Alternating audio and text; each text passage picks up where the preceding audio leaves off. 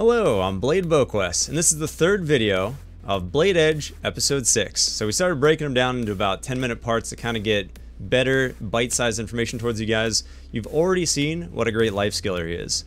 Now I found a way to kind of improve his farming 2 to 3 times, as well as basically just increase some of his overall production by 20%.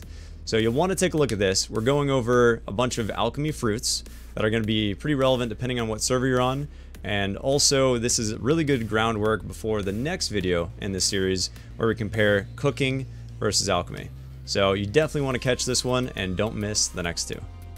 So you have 10 by 10 farms. How much contribution do you have right now? Free, I have 0 for a total of 317. 317, that's good job. That's really quite good. Okay, cool. Right, let me double check something on the market here, and then I'm gonna get you buying some stuff. How much extra silver do you have just laying around? Right now I have about 350 mil. Oof. Alright, we'll have to stretch that pretty thin, but we'll make it work. Alright, so there are elixirs of remarkable will on the market. There are blue ones right there. There's 642 of them. Grab them all.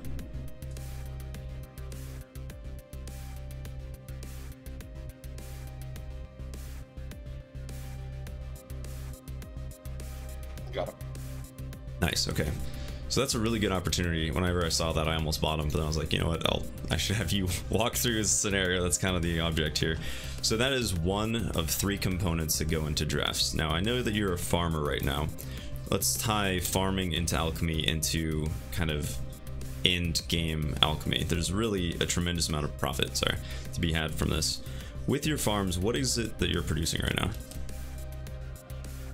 I've been doing magical wheat mainly because I was focused on trying to go for T9 attempts, but I was breeding everything and pouring everything into the T9 attempts. Right. I haven't really been doing anything else with them, and I've actually been looking to see what I could possibly do with that.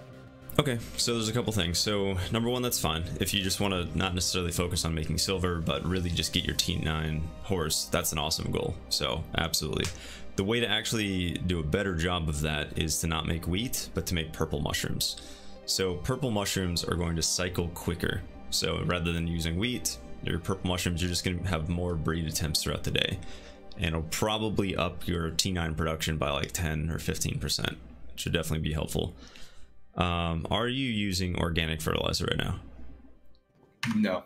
Oh, dude, you're gonna love this. Okay, so this is the best thing ever. So let's see if it's just on the market. Organic. Hope it is. It's a pain to make otherwise. Spell organic correctly. Yeah, you're in luck. All right, so there's organic fertilizer on the market. Grab like, I mean, a good amount, at least a couple hundred. Doesn't look like they're getting sold out, so you can just grab a couple hundred. So what you do with this is you stand in between your farms. So if you have like a 4x4 farm setup where it's like 4 squares and it makes a bigger square, you stand in the middle of them and you just click on organic fertilizer in your inventory, and it's going to make all of your crops speed up by 20%. That's pretty nice. Oh yeah. Oh yeah. And when it comes to either the money you're getting from T9 mats, or it comes from the actual, you know, just T9 attempts, it's going to be so much faster. So wheat generally is an hour longer than purple mushrooms, and purple mushrooms then sped up another 20%. You're basically going to be able to do a full 100 plant crop harvest every 2.5 hours.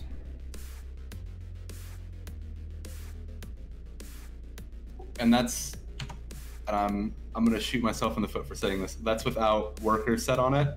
No, it's okay. That is with workers set on it, so that they would, you know, keep it going. But you can obviously just prune it on your own. I think that's a fine way to go.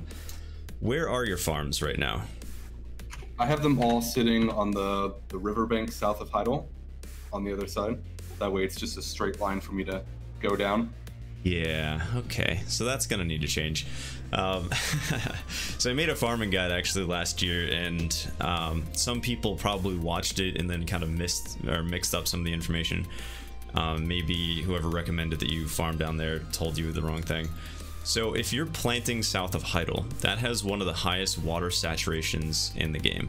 So if you actually click on the top of your map and you click on the little water thing, I don't know if you've looked at the water gauge before.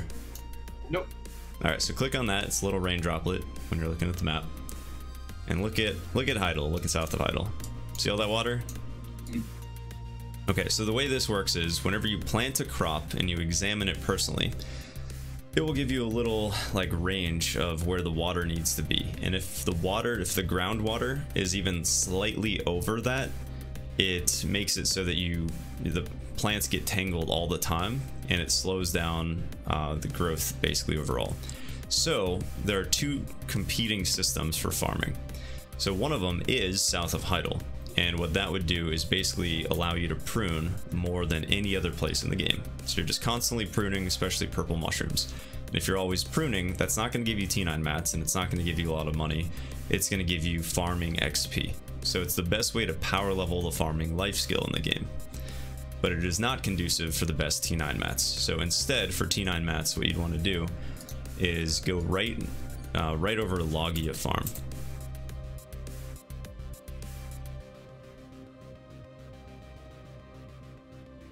Now the reason Logia Farm is so good, number one, it's pretty easy to get to. It's really not that far, especially if you just have a farming alt. That could be fine to just level that guy up and have him manage it.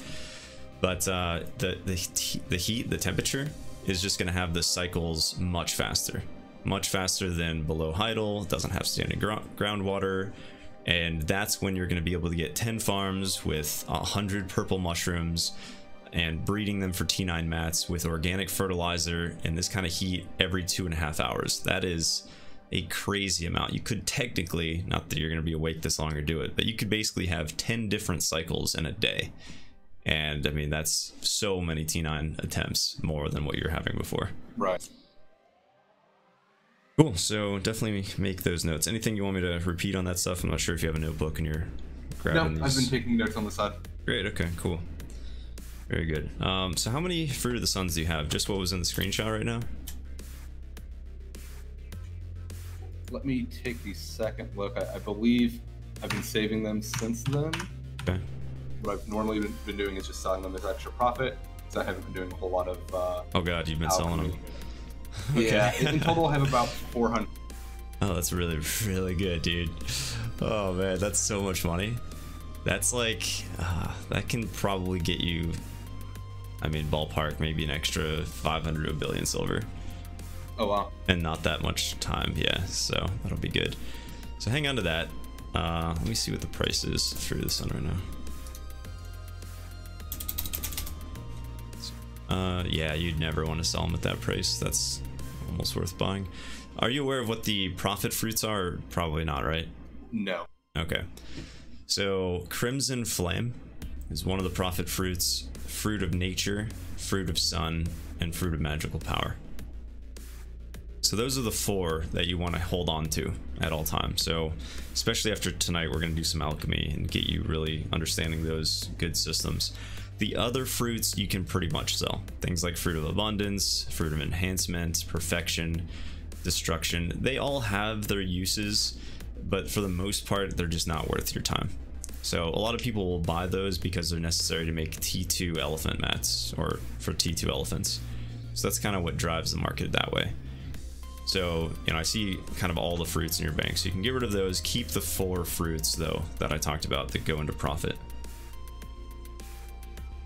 I'm sorry, real quick. I was typing and yeah, it no was problem. too loud for the 4th one. I had Crimson Flame, Nature, Sun, and Magic Power. Thank you. Yep, no problem. So the reason these things are so profitable is because each one of those goes into a different type of oil. Each one of those oils generally goes into a very expensive elixir, and then those elixirs go into drafts, and those elixirs are basically the bottleneck behind the draft.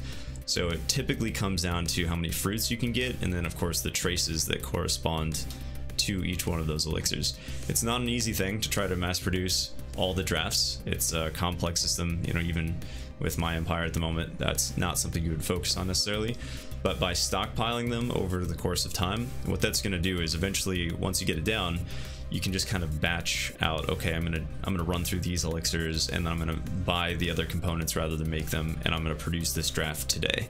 And that way, like every 3 or 4 months, whenever you get a stockpile of these fruits from your gathering or whatever it is that you've been getting them from, you can run through an extremely high amount of silver per hour that can't really be replicated and can't really be repeated. So it's just kind of, this would be along the lines of interval income. And other sources of interval income would be workshops, but I don't want to go over that as much right now.